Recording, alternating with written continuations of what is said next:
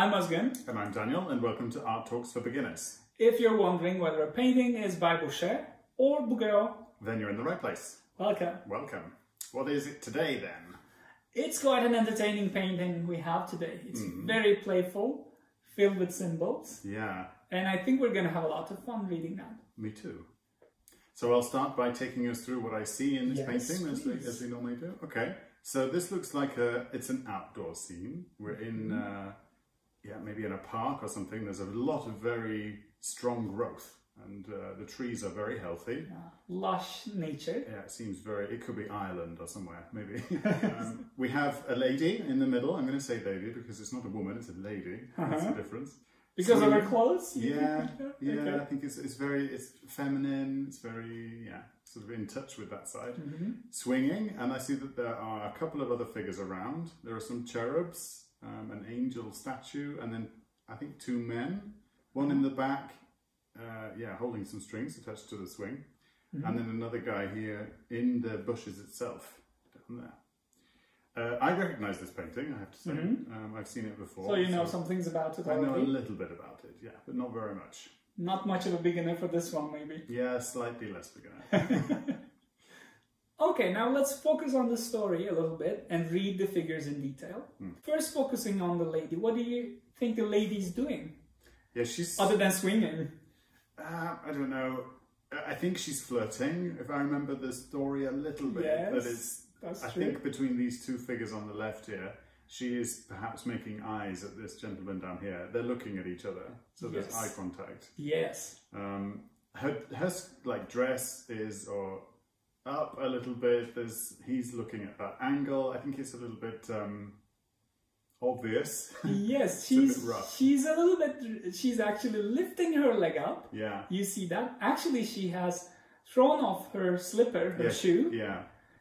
And that also shows us this movement, this action of the leg. So she just throws her shoe away and opens her legs up to reveal her thighs or more to the gentleman. I mean, she's wearing tights, I think, so maybe it's not that bad. But you've got... We don't know what she has. I mean, showing the ankle in Victorian times at least was very bad. I think this is earlier than Victorian times, yes. But still, it's like, it cannot be something proper for a lady to do, right? It's not what you do when you're... Exactly. You don't show yourself that much to a man who's hiding in the bushes. Right. You also see that. This man on the left-hand side, this younger gentleman, he's hiding in the rose bushes. And he sees this, and he's actually taken aback a little bit. You see that he's... falling off more or less with what he sees. Right. He's excited. You can see the expression on his face. Right. He's a little bit shocked, and he's at the same time he's a bit amused too. Right.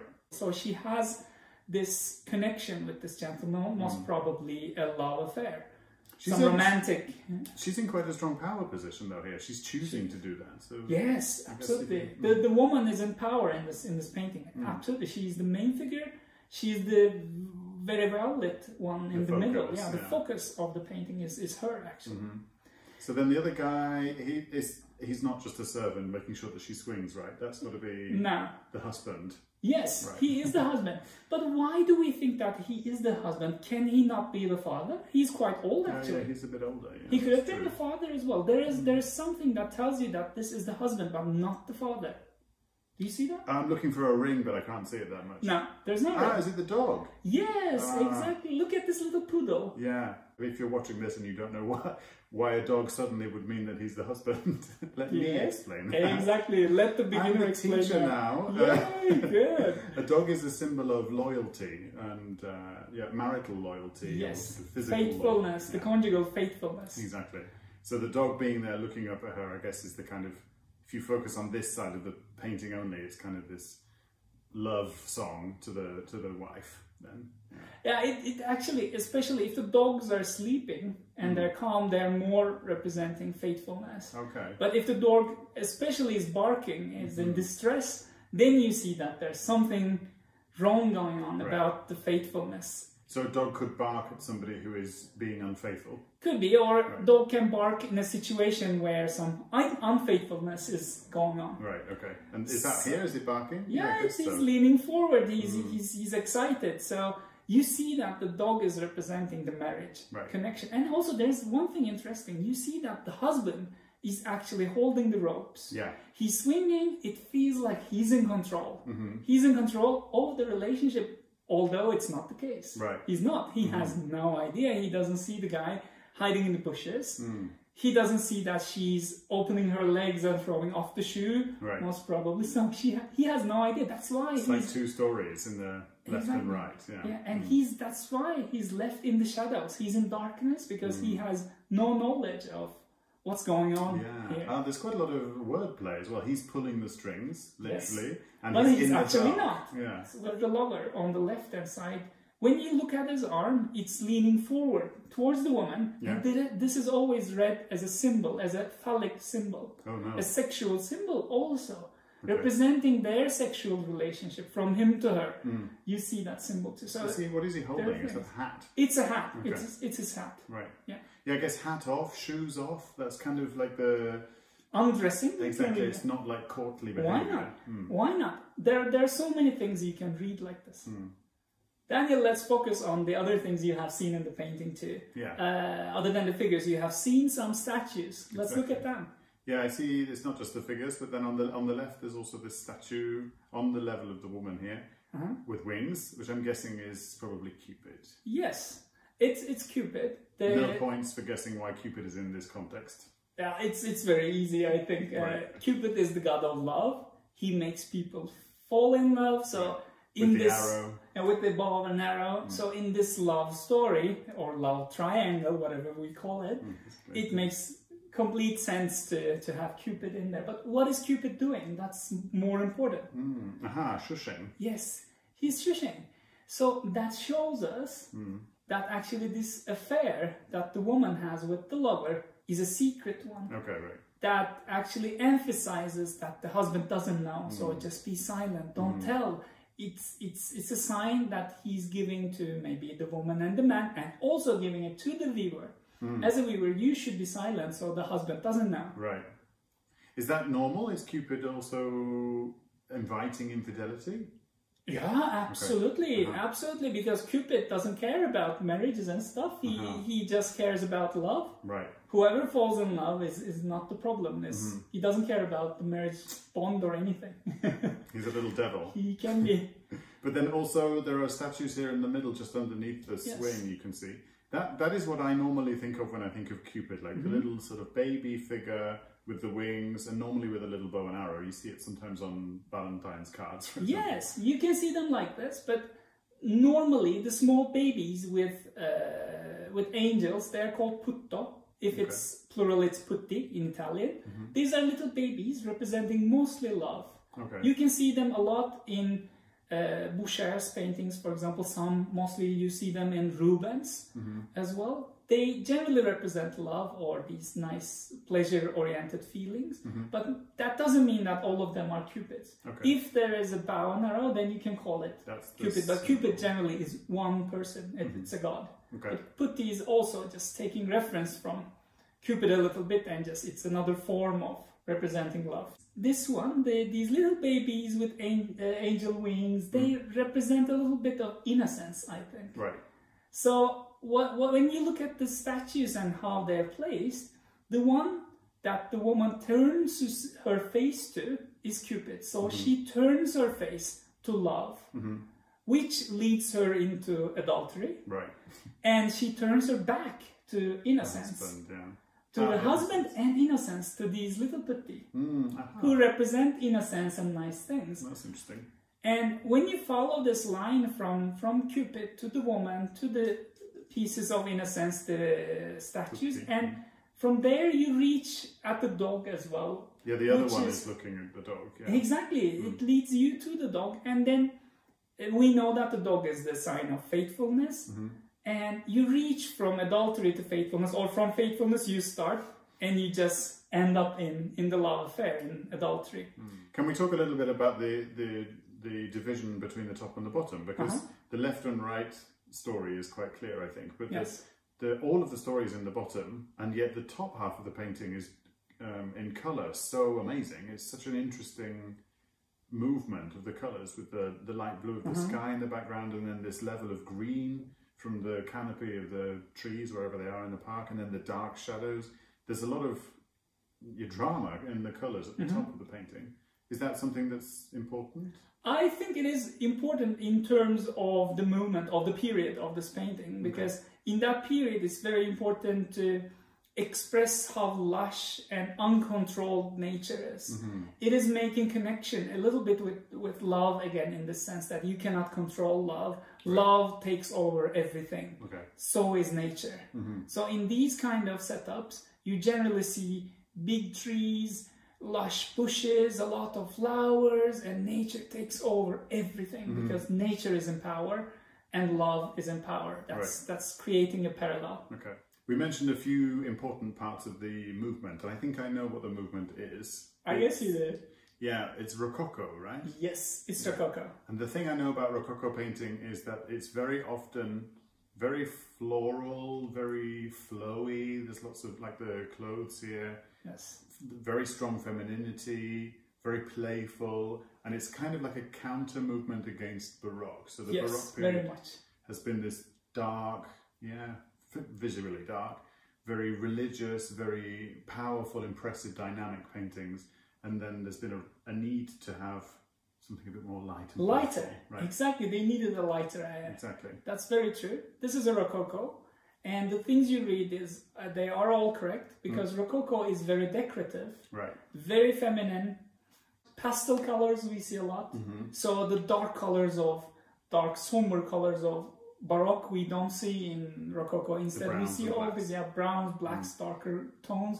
Instead in Rococo we see more pastel colors, like all these greens, blues, the pink dress, a little bit lighter, a little bit paler colors, because they used to like these colors in Rococo to just create a counter movement, as you said. The heavy religious topics or heavy realism of Baroque was actually killed by Rococo, which is more focusing on pleasure, love, lighter topics, these kind of playful topics, frivolous, relationships between people, flirtation, parties outside, upper class living.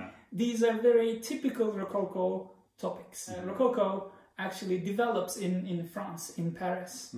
And the period before Rococo happens is the reign of Louis XIV in France, their big king, the Sun King. He has been extremely powerful, so it was a very good period for France, but it was very oppressive at the same time. Like a golden age, but not very free. Yes, not very free. So that's why people got tired of it. When he died, his son, Louis XV, was the opposite.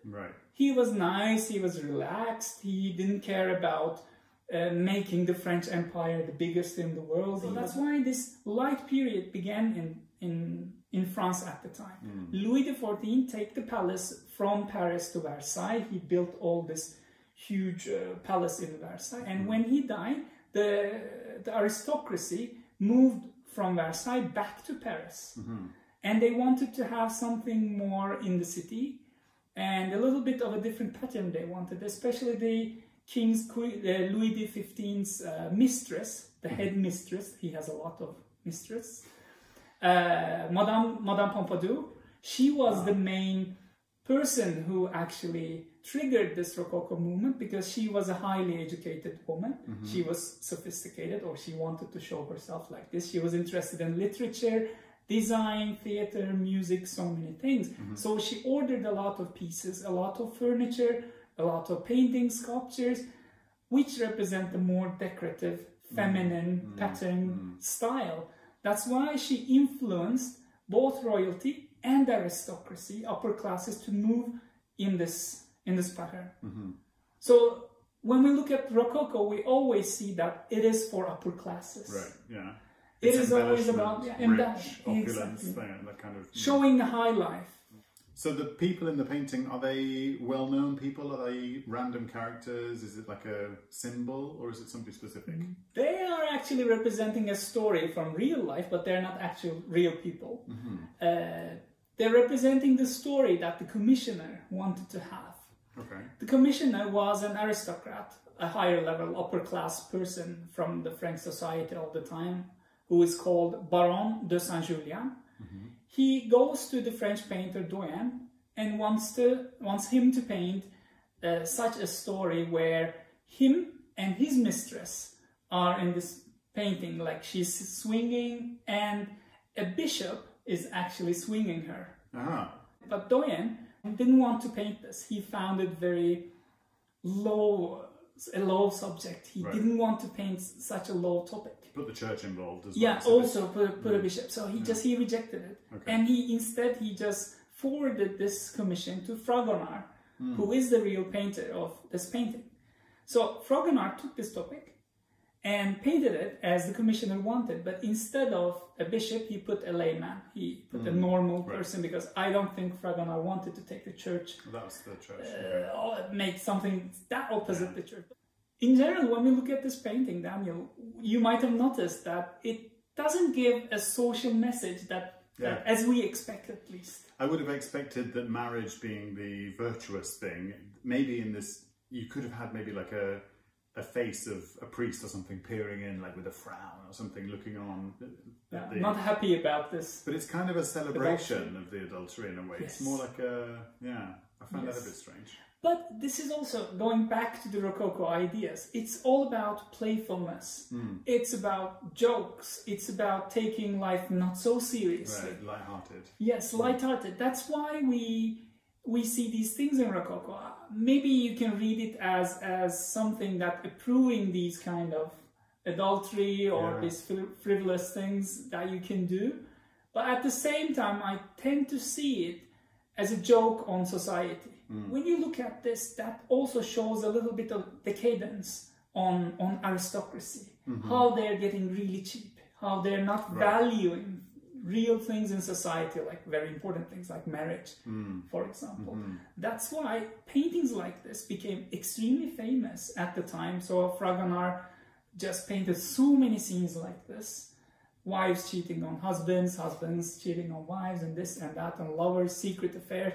That became super famous. But at the same time, the counter movement, which is going to come after this, neoclassicism, the philosophers of the Enlightenment era, which starts at the end of the Rococo era, they thought that these kind of paintings, these frivolous paintings, are actually making art decay, because they are showing the bad side of humanity. Instead, art should focus on nobility of men.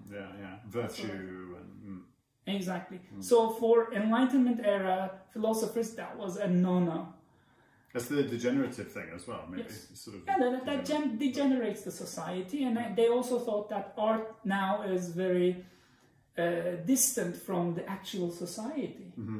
Because the people living in the French Empire at the time were actually quite poor. They had a lot of problems. We know Marie Antoinette and her husband Louis XVI were executed with the French Revolution. So this Rococo period, despite it's very nice and lovely and flirtatious and all about love, it eventually ended up in a very difficult situation.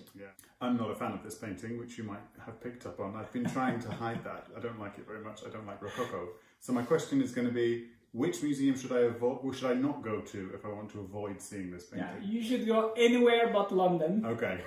London. Wallace collection in London holds this painting in their collection today. And it's from Rococo period. When is that? This one is Rococo is basically between 1700s to 1800. Oh, a long time. That's a very long time, and it's a very influential period, a long period. That's why we call it more like a period, not like a movement. Okay. And this one is from 1767. Okay, later then. After, it's a little bit later Rococo. And this is a very small painting, actually. We have talked about like super big paintings so far. This one is very small, actually. Is it as big as my iPad? A little bit bigger. A little bit bigger. It's 80 centimeters by 65. Okay. So it's bigger than your iPad, but compared to all these big paintings you see in museums, it's very tiny, very small. That's all for today on Fragonard's painting, The Swing. Thank you very much for watching us. Stick around for more moral depravity and outrage. And stay tuned for our talks for beginners. Thanks. Goodbye.